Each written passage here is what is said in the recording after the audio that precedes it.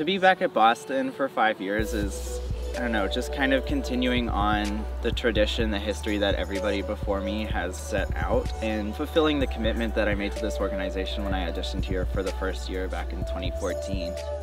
You come back here because these are your friends and this is a really comfortable environment for you to be in, and everything's great from the volunteers all the way up to the staff. Everything is set in stone for you to be in the best place for success, and I feel like this year,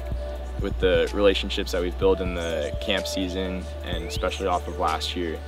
it's something really great that we're looking forward to. The best part about being here so far is just the members. Everybody's hyped, everybody's excited, everybody's really ready to just get the whole process going, get all the acts on the field, because we really know what we can do this year and we're just really want to get it out there to the public. My rookie year, I wasn't really sure what this place is going to be like, and getting off the bus and seeing it, it was great.